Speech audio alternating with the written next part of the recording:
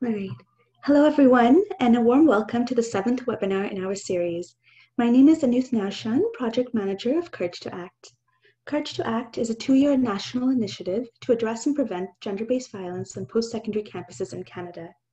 It builds on the key recommendations within Possibility Seed's vital report, Courage to Act, developing a national framework to prevent and address gender-based violence at post-secondary institutions. Our project is the first national collaborative of its kind to bring together experts and advocates from across Canada to end gender-based violence on campus. A key feature of our project is our free professional webinar series, where we invite leading experts to discuss key concepts and share promising practices on ending gender-based violence on campus. Supported by Caucus, these webinars are also a recognized learning opportunity. Attendance at 10 or more live webinars will count towards an online certificate.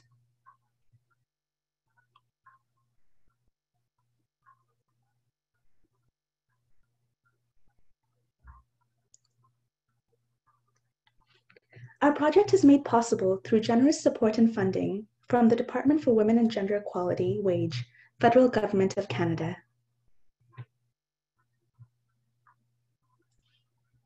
And we begin today's webinar by acknowledging that this work is taking place on and across the traditional territories of many Indigenous nations.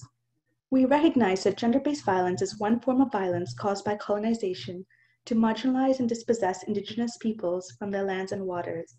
Our project strives to honor this truth as we work towards decolonizing this work and actualizing justice for missing and murdered Indigenous women and girls across the country.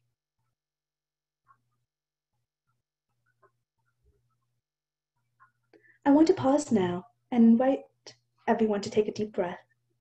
This work can be challenging and this topic hard.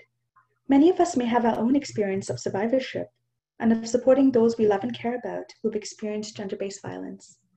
A gentle reminder here to be attentive to our well-being as we engage these difficult conversations.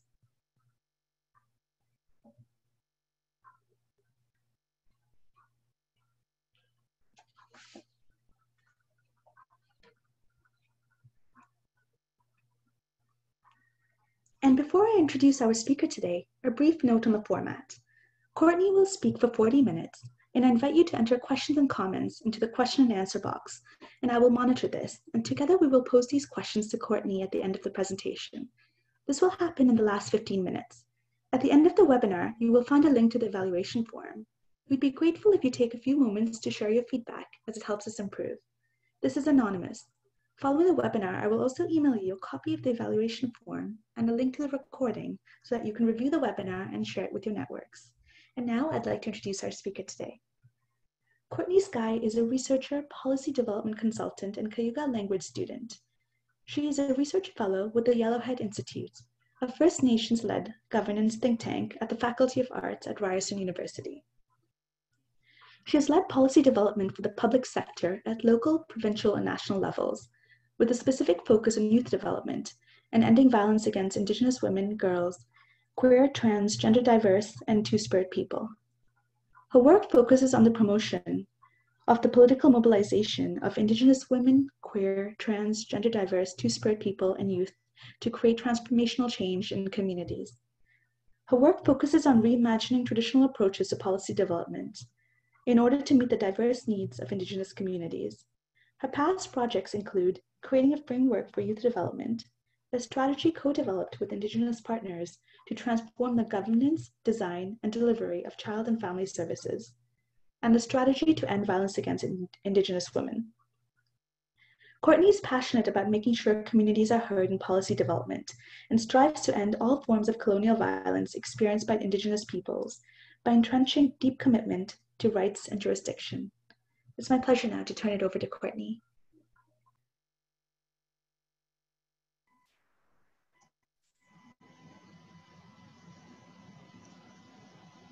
Oh my gosh, thank you so much for having me. I'm so excited to be here with you today to talk about gender-based violence and the national inquiry on missing and murdered Indigenous women and girls. Thank you, Anuth, for that beautiful introduction. And I'm just going to go over what we're going to be talking about today. So I'm going to be starting with talking about the roots of colonial violence and then blending that in with the findings and studies of the National Inquiry on Missing and Murdered Indigenous Women and Girls, and anti-colonial practices that are built both from my experience in policy development and addressing violence, and with the findings and best advice developed by the National Inquiry. I want to start by acknowledging and honoring the Indigenous women, girls, Two-Spirit, trans, and non-binary people who have walked onto the spirit world, and their relations who are still here today, who fight for justice, honor, and dignity in their memory.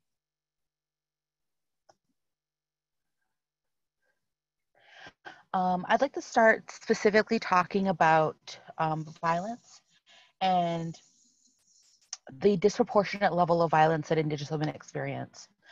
We'll be talking about the National Inquiry and their work, but one of the most prevalent things, or one of the most pressing things for me in their final report, is the fact that they were unable to identify a total number of Indigenous women and girls who had been either murdered or have gone missing. And even today, we still do not know how many Indigenous women and girls have been missing or murdered. But we do know that Indigenous women experience disproportionate levels of violence. The National Inquiry discussed this, the lack of data collection, the lack of accurate identification, the lack of accurate identification of trans people specifically, or gender diverse people, and the proper classification of a person's Indigenous identity means that we still don't know. And so this work by StatsCan is as close as we get. Annually, Stats Canada releases a homicide report, which analyzes report data from the previous year. In the 2019 report has not been released, so the latest data that we have available is from 2008. Back in 2014, Stats Canada did a retrospective study on female identified victims of homicide and determined their Aboriginal status going back to 1980. This chart shows female identified victims of homicide in Canada from 1980 through to 2018. The top teal line is the number of non-Indigenous victims of homicide, and the pink lower line indicates the number of Indigenous victims of homicide. Over the past 40 years, we've seen that non-Indigenous women are not being made safe in Canada. Year over year, we overall see fewer homicides, while the number of Indigenous victims remains constant. And in fact, 2018 was the second deadliest year in this record for Indigenous women since 1980. Indigenous women represent an increased proportion of victims of homicide. And to me, this graph illustrates that the ways in which we've intervened in violent crimes has not worked for Indigenous women because it fails to address the root causes of violence that Indigenous women experience.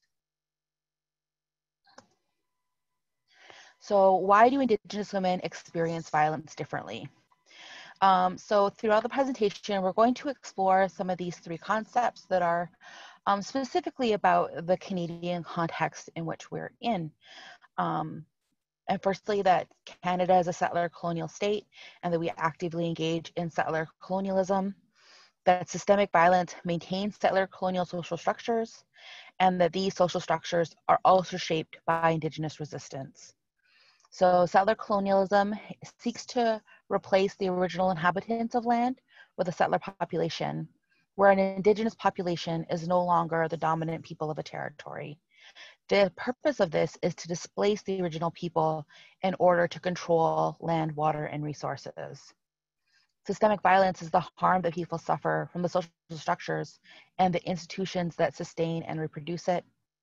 And I also want to further emphasize that while settler colonialism and systemic violence have taken many different forms here in Canada, that our contemporary society today is equally shaped by Indigenous peoples and their resistance to these forces.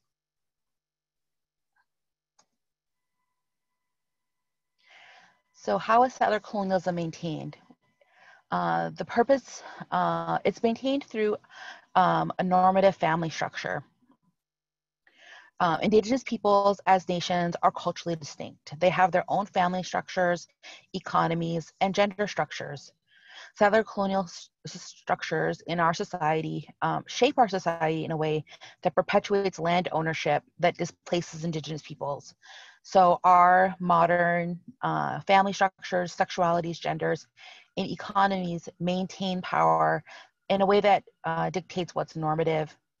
And for us here, that means the nuclear family.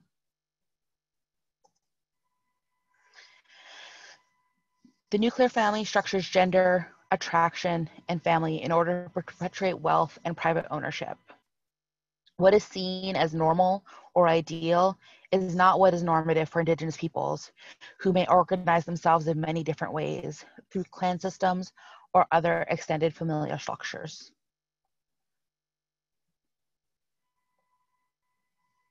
So what has this meant?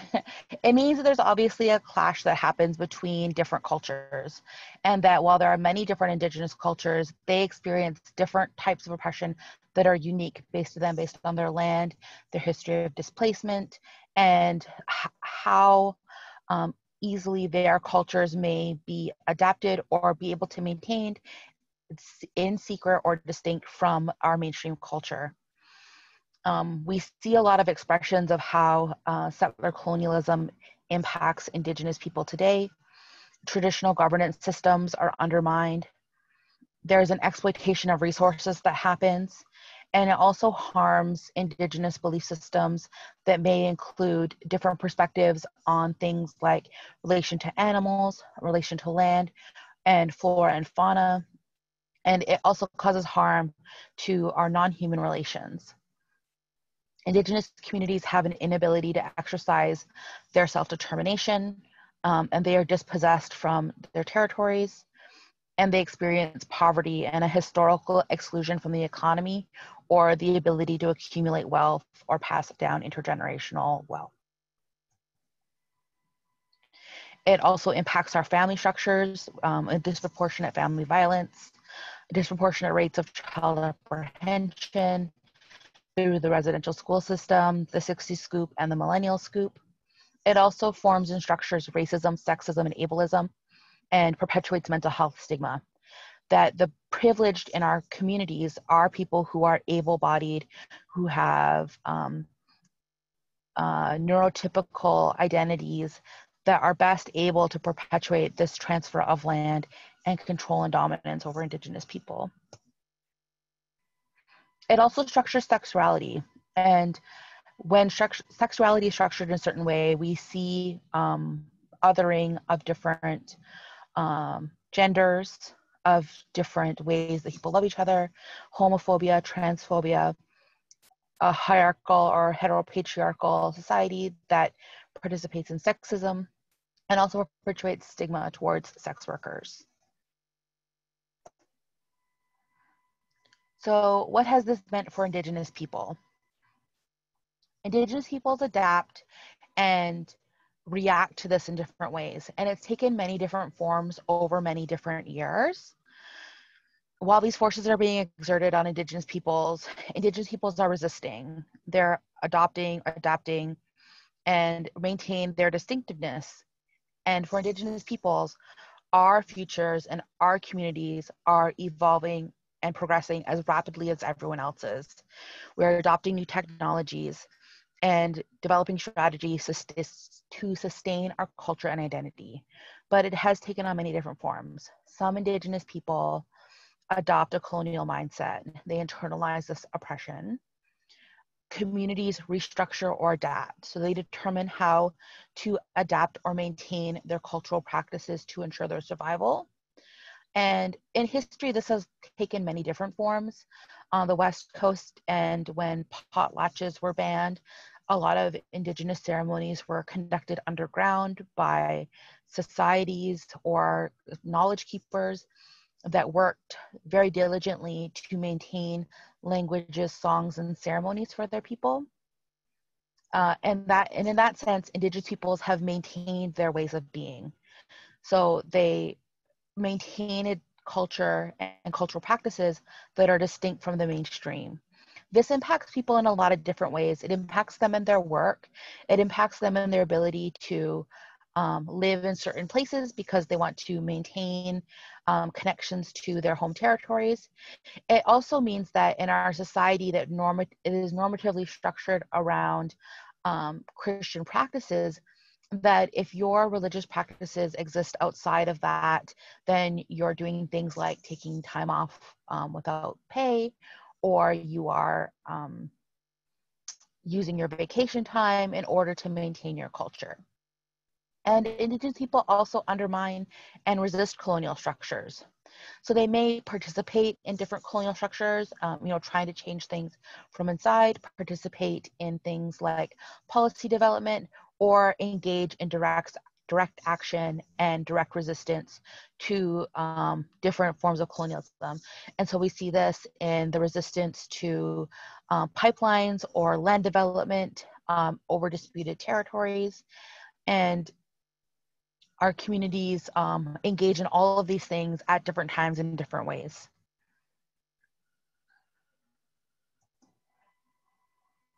So I just wanted to also touch base and remind and have everyone take a little bit of a deep breath.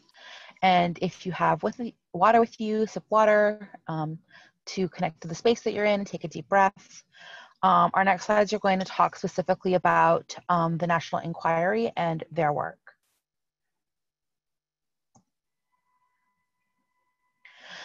So the National Inquiry formally started in 2016, and it was a commitment made by the federal Liberal government during the 2015 election. The final report was released in June 2019. And while the federal government has definitely been slow to show leadership on this implementation.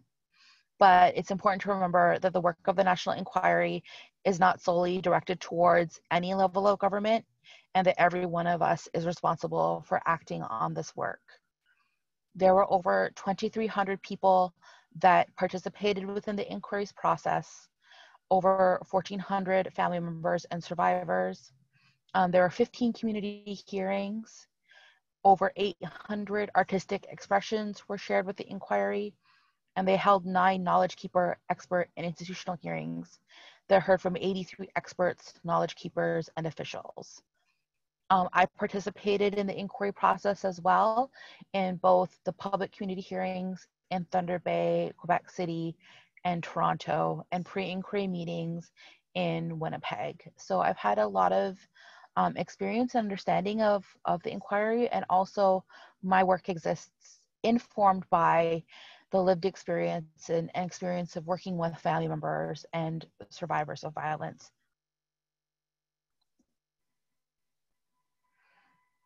So what did the inquiry produce? The inquiry produced a number of documents, and I'm going to provide an overview of them for you all. If you haven't started reading these materials, that's okay. You don't have to start at page 1 of the final report. Start at the place that seems most relevant to your work and work through the materials.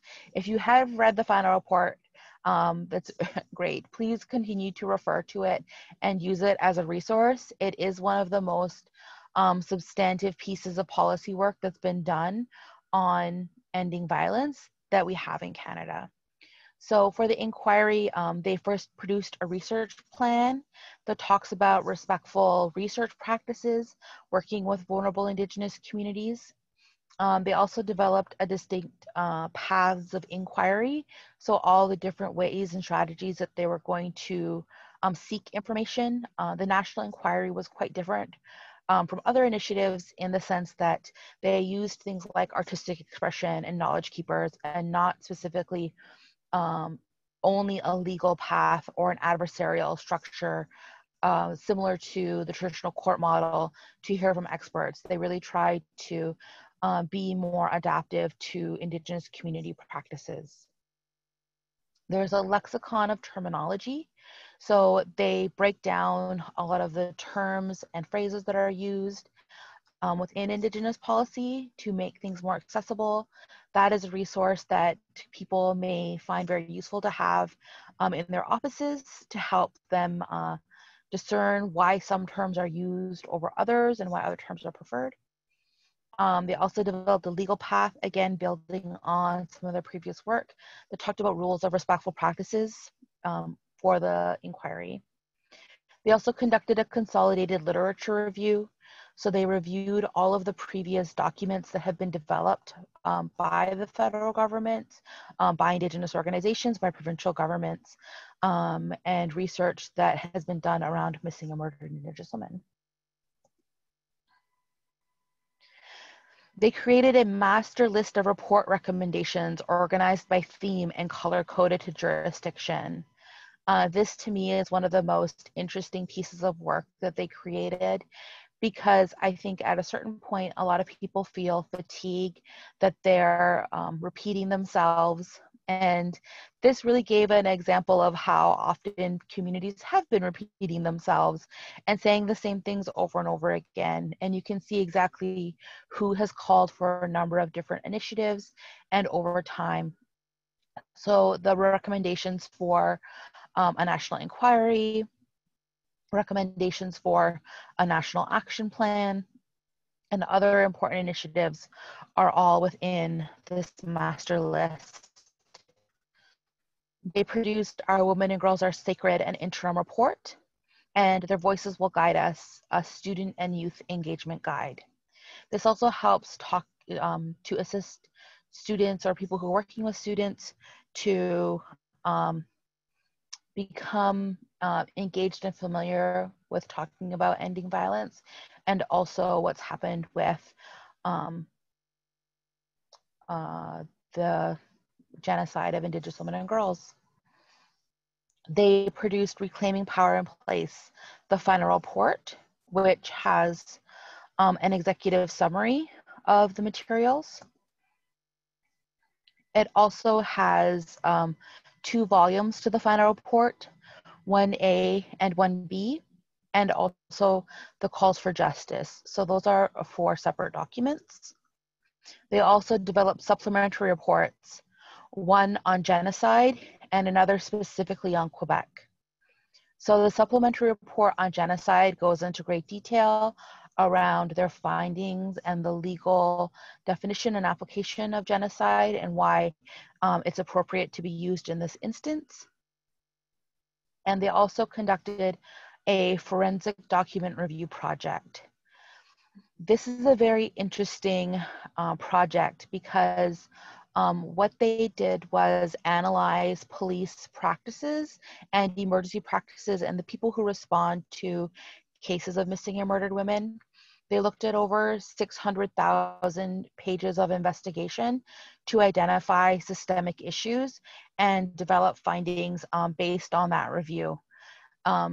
If you're interested in learning about some of the very specific systemic issues, this is where I would recommend starting, is in the Forensic Document Review Project, because they do a very good job at dispelling a lot of the myths too, but also identifying where myths around missing or murdered women come from. Like, for instance, there's an often cited statistic that Indigenous men are responsible for 70% of the homicides or missing cases of Indigenous women. And through their research, they found that the only time, and the first time that was cited, was in speaking notes or in an offhand comment, and not actually based in any type of study. And they also developed a truth sharing podcast.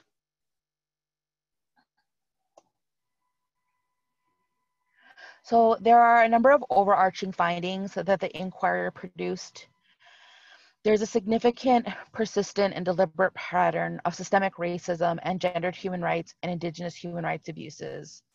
They are perpetuated historically, and they are maintained today by Canada.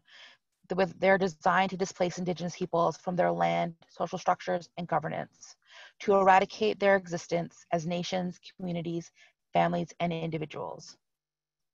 It's the cause of the disappearance, murders, and violence experienced by Indigenous women and girls and 2S LGBTQIA people. And it is genocide.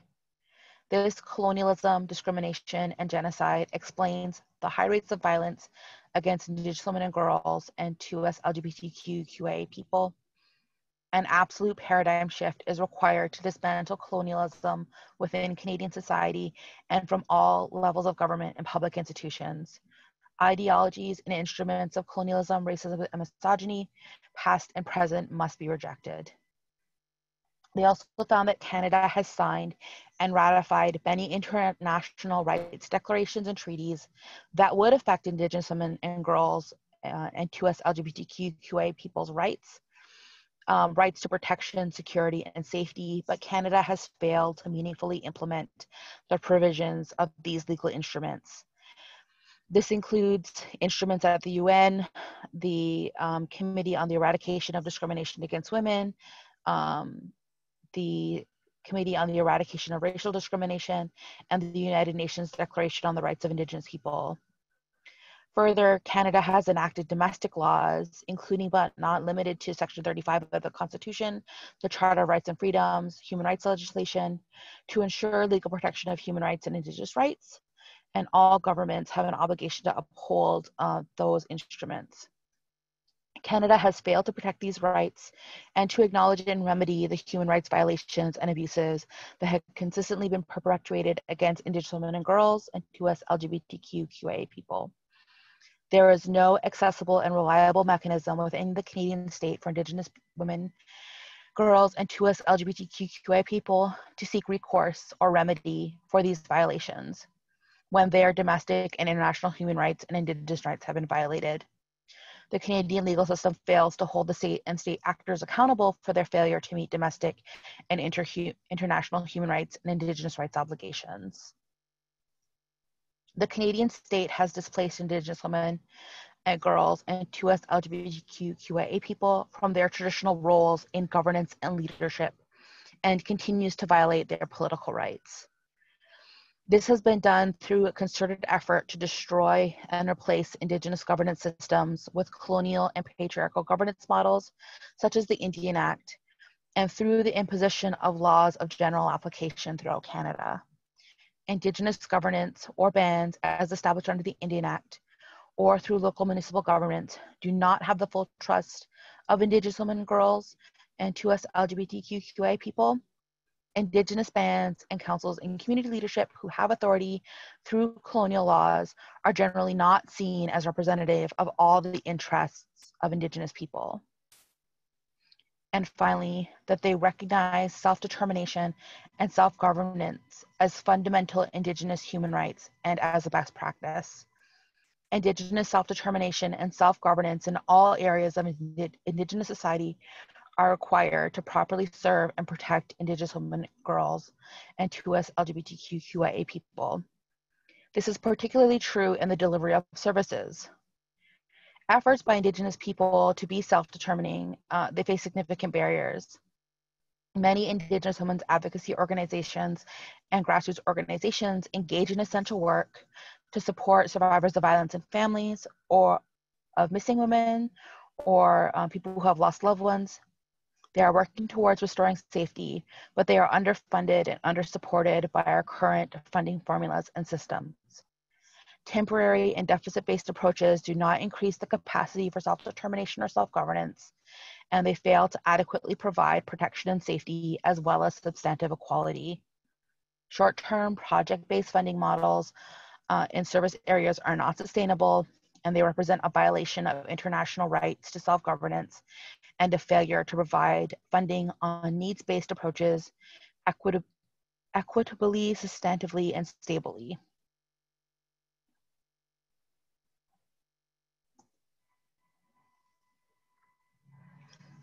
The inquiry also discusses how these systems are maintained. And the inquiry and survivors often talk about pathways and choices.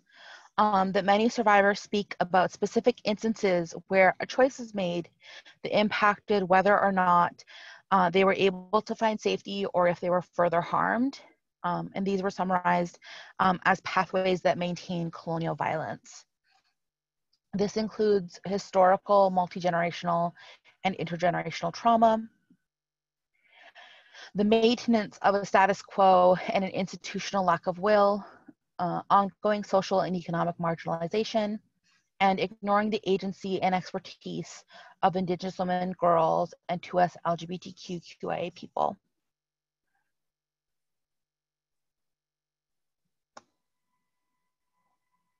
So the inquiry developed principles for change, and that these are focusing on substantive equality and human rights.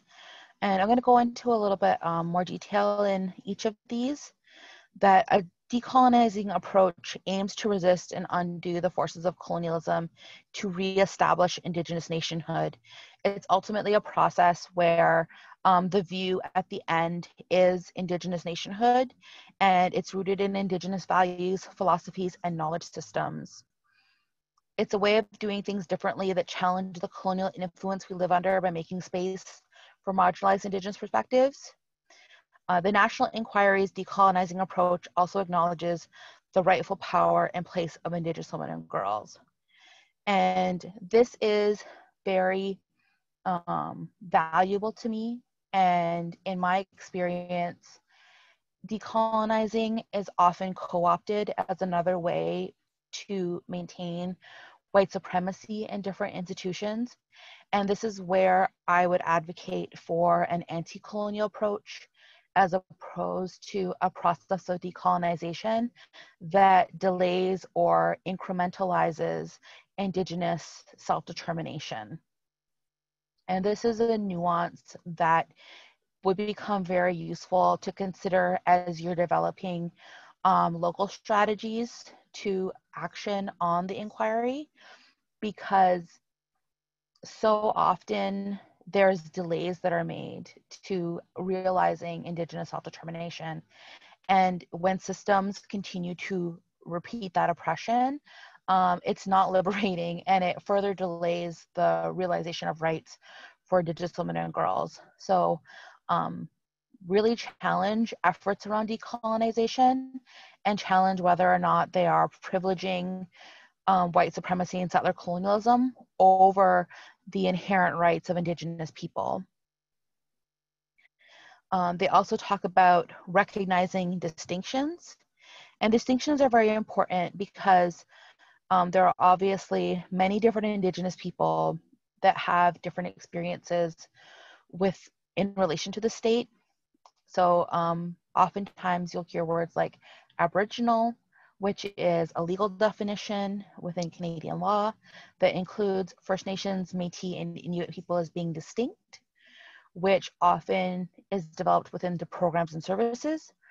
But it's important to remember that First Nations, Métis, and Inuit people are not always distinct from one another, and that Indigenous people may be mixed First Nations and Métis, which is quite common, or First Nations and Inuit, or Inuit and Métis. And because of this distinction maintained by the federal government, they often have to choose which identity or which side of their identity they're going to be seen, and they're seen fully by the state, as opposed to humanized and recognizing the fact that they have multiple different connections across those distinctions. There's also a difference geographically or regionally. So of course, northwest, south, and east, but proximity to urban centers is also important. Proximity to oceans, different bodies of water or natural resources. The location of traditional territories and homelands, and different municipal, provincial, and territorial boundaries. So for me as a Haudenosaunee person, I think this is a great example of how our homelands extend beyond colonial boundaries, that even for me as a Mohawk person, our territories extend in through Ontario, Quebec, and New York State as a people displaced from our homelands in the Mohawk Valley in upstate New York. And so we are displaced from where our homelands are within the boundaries of our traditional territory or our extended hunting territory, but also people choose to move and live outside their territories as well. So there are Haudenosaunee people that live all over the world. And so that proximity in relation to our homeland changes. There's also different residency consideration. There's on-reserve, off-reserve boundaries, which are relevant for First Nations people only, that Métis or Inuit people may live in communities or settlements. There's also a difference between remote and northern communities within the near and far north, and a rural-urban divide. This also is where the inquiry called for the necessary gendered lens and a framework that ensures the impacts of women and girls and to us LGBTQIA individuals is taken into account. And this also includes understanding the differences and diversity amongst those people and understanding their distinct needs within communities as individuals, that the needs of individuals within communities may not necessarily be the same.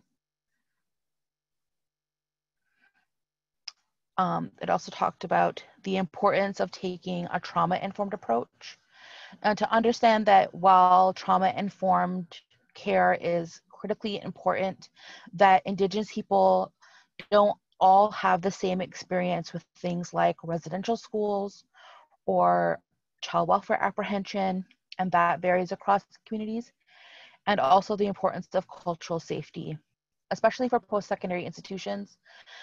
Different programs in different institutions may draw people to live or move outside of their traditional territory. And as your organizations or as your groups work to get to know or enhance your relationships with local people within your whose traditional territory you're in, recognizing that Indigenous students that attend your school may not connect to those because they come from different distinct cultures.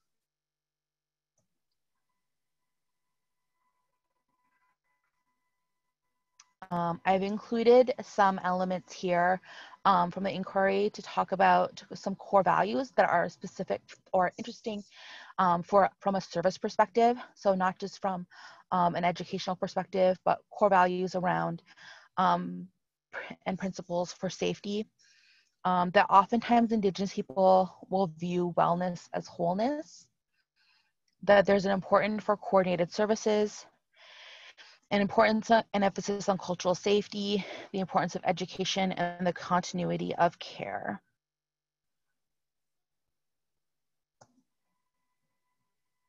And that there's valuing the lived and frontline experiences taken into account. So within data collection and research, making sure that the community's interests and needs are included within data collection frameworks, that research is done in a way that is ethical and empowering for individuals and communities, that there's equitable representation, and that there's strength and accountability. And this is something that's very interesting for me because I think it's also that oftentimes when we talk about people, we talk about sometimes data or information that is compelling, but is oftentimes some of the most difficult or traumatizing experiences for people. And I think it's important that when we engage survivors or family members into research or into our program design, that we ask them not only about their experiences, but the context that matters. And especially in the work that I do from a policy perspective, it's always important for me to challenge myself to say and think about how the people that I'm speaking about, how they feel represented in the work, and that they find the overall process of viewing my work as being something that is empowering for them. So these are some strategies for mobilizing the findings from the National Inquiry. And this is based on my experience as a policy analyst and also as a worker or as a consultant that's been working with a number of different organizations around the inquiry, is that you definitely need to support local Indigenous peoples. So know the local community and ground your work in a way that is accountable to that territory and people within that territory. There are Indigenous peoples all across the country who definitely have, every post-secondary institution is within an Indigenous people's traditional territory. That you are recording and measuring your progress so that you definitely take a specific effort to report on your progress in a way that is transparent and accountable. There are over 230 recommendations, or sorry, calls for justice that have been made by the National Inquiry. And there are well over 20 that are relevant to post-secondary institutions, whether or not it's from an educational perspective or from a service delivery perspective that would be useful. So we unfortunately don't have time to go over all of them today, but Possibility Seeds and I have worked at developing a Excel document that has what I feel are the most relevant calls for justice, and that will be available for participants. That you're promoting self-determination. So working within a colonial framework, which is inherently universities, colleges, or other post-secondary institutions, that importance of self-voice and safety is always important. So to remember that PSIs are more often than not colonial structures in themselves, and that inherently Indigenous self-determination exists outside and beyond the walls of the post-secondary institutions. And importantly, that your commitment is made to long-term work. There's a balance that needs to happen between urgency versus taking the time to develop meaningful relationships and strong programs. But the delays or the time that it takes to do this kind of work, which may fall over years, should not happen because of delays or fear of acting. This work takes a long time because it's long-lasting and enduring work, not because of, our difficulties in organizing ourselves or establishing committees or doing research and studies. I want to leave you with 2 resources which may be relevant for people here today or to take back with you. There's ongoing support for families, Indigenous families and survivors. So Talk for Healing is a culturally grounded, fully confidential helpline for Indigenous women available in 14 languages, including Indigenous languages of Mohawk, Cree, Inuktitut, and Ojibwe. And that's available. It's based in Ontario, but they definitely service anyone who calls them.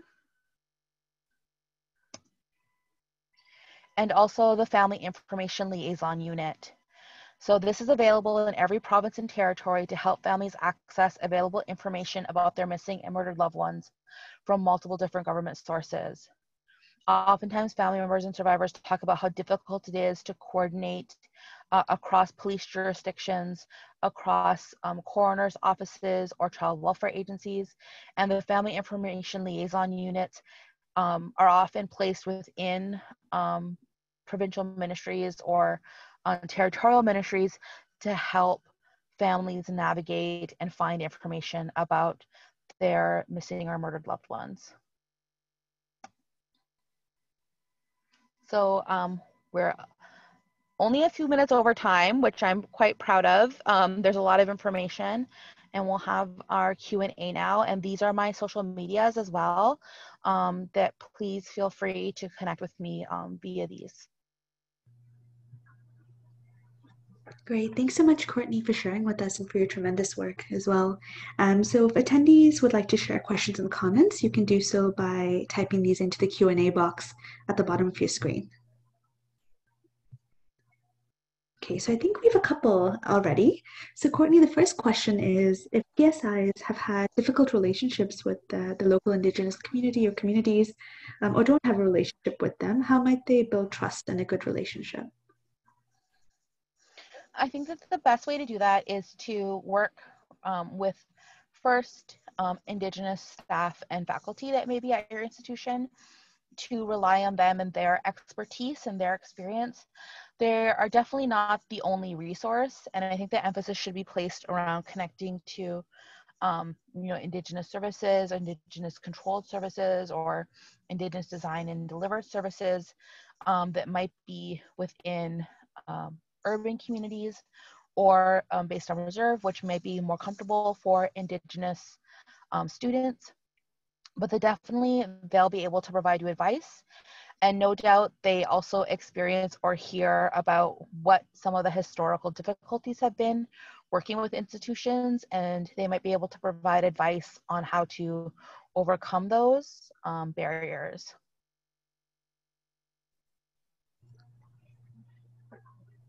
Great, thank you, Courtney. Another attendee was wondering what you meant by the millennial scoop, as well as cultural safety. Yeah, so there are different points in time, I guess, of where child welfare policy or family policy has impacted Indigenous people in different ways. So a lot of the advocacy that's happening now within the child welfare sector looks retrospectively at the impacts and the multi-generational impacts of things like residential school and the 60s scoop. But if you compare that to child welfare stats of today, there are actually more Indigenous children today that are in the care of child welfare agencies than there were at the height of residential school. And so this is often coined or termed as the millennial scoop because there are still kids today that are being removed from their families, losing access to their culture and their extended clan networks or their extended family networks. And so that's just another term that has been used to talk about the fact that there's still ongoing disruption within the child welfare system that's impacting Indigenous families.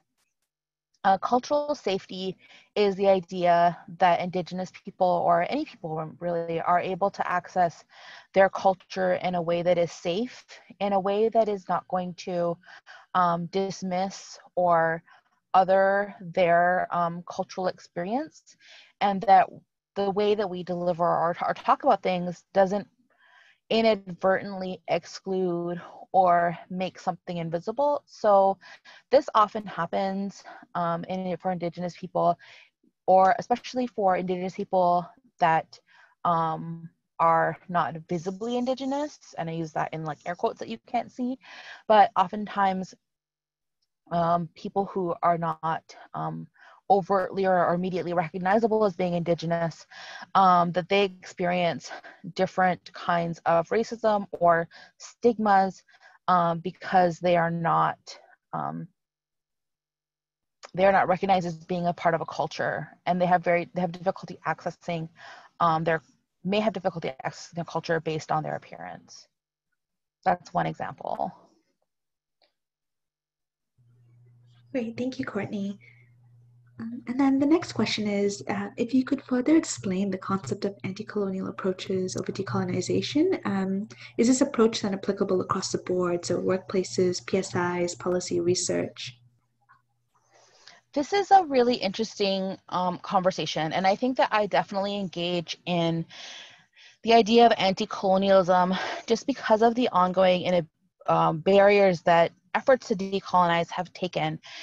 Oftentimes, decolonization becomes tokenized if there's not a deep commitment to doing really transformational decolonial work.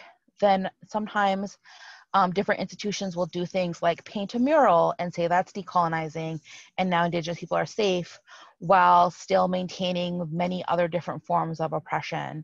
And so this is where I think that introducing something like talking about anti-colonialism is very important, because I feel like it's more direct and more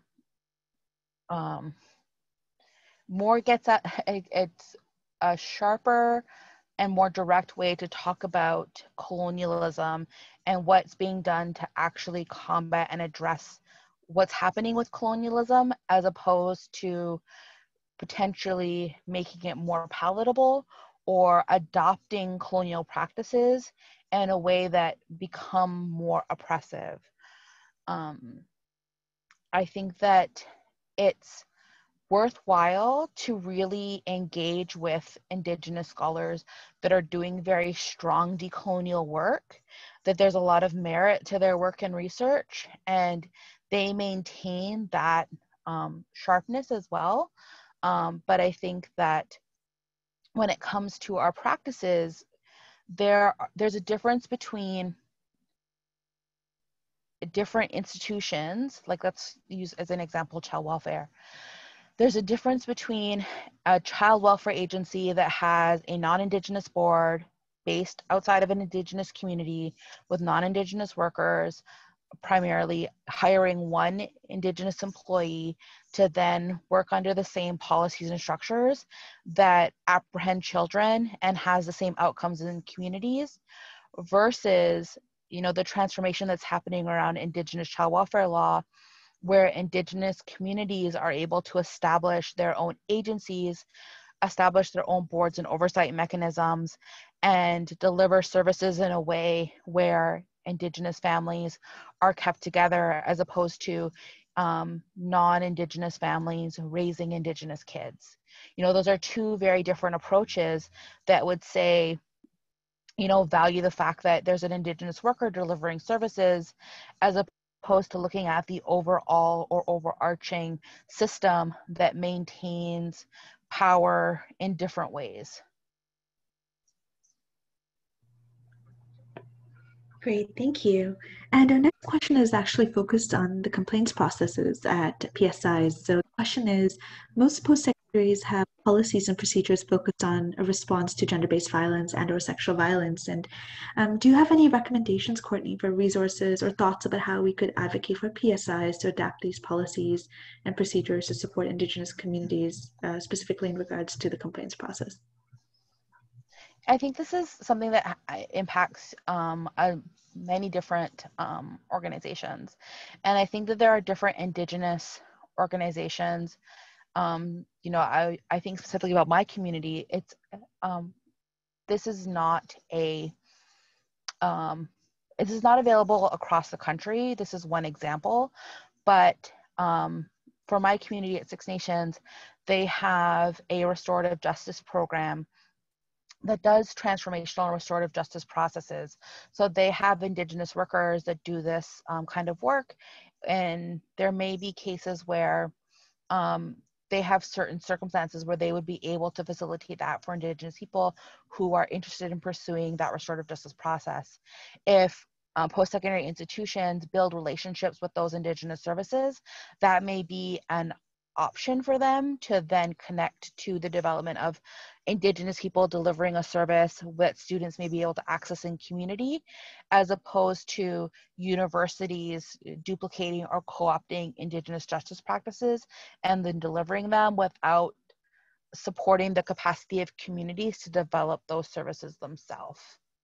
So that's a real strong emphasis that I would make, is to look at what your local communities have, and if there are ways in which their ideas around justice or safety can be realized through the work of PSIs, then to pursue those, as opposed to trying to have services only within house. Or if there's, you know, the development that happens to doing that over time, that there's an understanding and a vision of Indigenous governance that is being worked towards, as opposed to a short-term vision of delivering services. Because ultimately we undertake this work to make Indigenous women safer, that we have a vision of communities having self-determination, and that is the end goal. Our end goal is not like service delivery, essentially. Our goal is a paradigm shift, that transformation of our society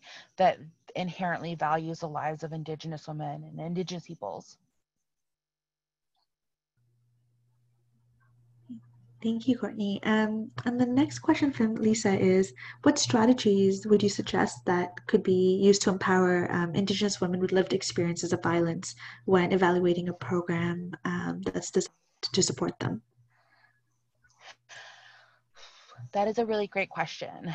I think that Indigenous women should be invited and accommodated and valued for their expertise.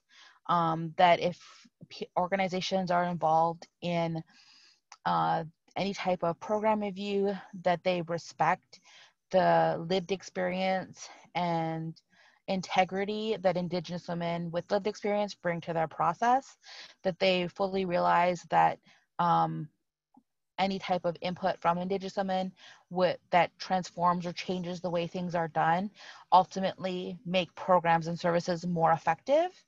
I think oftentimes different people or different survivors are viewed as being combative or difficult to work with, when really what they're doing is challenging all of our services to be better and ultimately more effective. You'll end up reaching more people, you'll end up having a greater impact, and that has so much value that the people who are doing that work should be respected in that way, but also recognized for their contribution.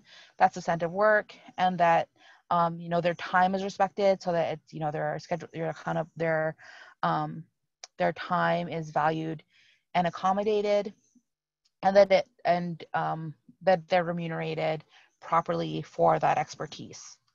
So I think that's really important to remember, that there should be payment in consideration, especially if you're bringing in people from community who may have to take time off their work to do that work, and recognizing the emotional labor that this takes for survivors. So providing them, pre-care or aftercare is also very important. And that's where something like Talk for Healing would be useful. Talk for Healing, they also do debriefs for workers. I've talked with Talk for Healing counselors, and they're there to talk with people who have difficulties in a lot of different ways. And they may be useful. We've used them in different events as well, where attendees might not feel comfortable reaching out to supports that are available, but they'll feel comfortable using that service because they can text or chat as well with Indigenous counselors.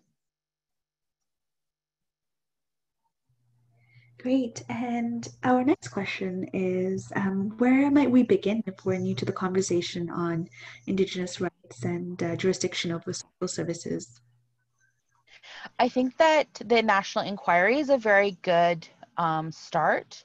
Their work has not only the kind of academic or systemic and historical research, they also highlight a number of different case studies and a number of different communities that are doing the work already, and the ways in which they're being expressed.